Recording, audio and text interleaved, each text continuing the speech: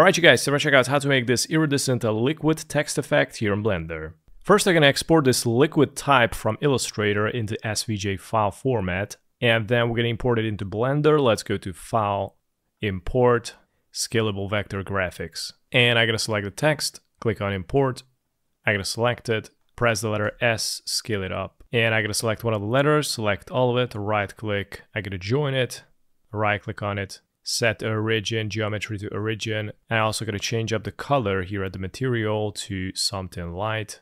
Then let's go to data. I'm also going to increase the resolution a little bit more, for example, 25. Let's open up the geometry and we're going to go here to the extrusion. I'm going to go with 0.01. So it's going to add a little bit of extrusion right here. Right click on it, go to convert to, select mesh. And then we're going to go here to the modifier and search for remesh. Here I'm going to go to the voxel size and decrease it all the way down until the text is going to become clear. I'm going to go somewhere around 0.000700. Let's click on the arrow, select apply, right click on the text, select shade smooth. Alright, so from here we're going to make it rounded. So let's go here to the sculpting, zoom in, and here we're going to select a... By the way, these options are new and updated. Right now I'm in Blender 4.4.3. So in this situation I'm going to go and select the smooth tool right here. You also can go here to the radius, increase it. I'm gonna try it out with 200-ish. And let's go to the text. And all you need to do is just paint on it. And it's gonna start smoothing it out. Do it a couple of times and repeat this step with all the letters. I'm gonna speed up the process. After you are done with the top, also make sure to rotate and repeat this step with the bottom as well. And make it rounded.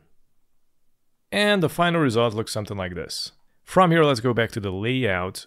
And first, we're going to set up the HDRI. Let's bring this up, switch it to shader editor, activate the nodes here, and I'm going to switch the object to world.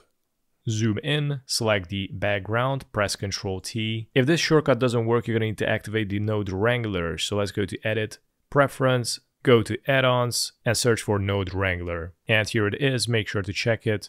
And then you can activate. We're going to change up the environment texture, click on open. Let's select an HDRI, click on open, and activate the render here. Right now it won't show anything. Let's go to the render. We're going to switch the EV to cycles and change up the CPU to GPU. Also decrease the max sampling, for example, on 100. And it looks something like this. I'm also going to go here to the object. Let's go to the rotation X, change it to 90. Press Shift plus A. I'm also going to add a plane. I rotate the X as well to 90, scale it, and I'm going to arrange it to bring it to the back. Alright, now we're going to add the material on it. I'm going to select the text. Let's go to world, switch it to object, and I'm going to click on the X, click on new, and here we're going to increase the metallic all the way up, and I'm going to decrease the roughness. I'm going to go something like this. Now press Shift plus A, search for layer weight, place it here, search for color ramp. Place it next to it, connect the facing to the vector, and color to base color. And then we're going to go here to the RGB and change it to HSL.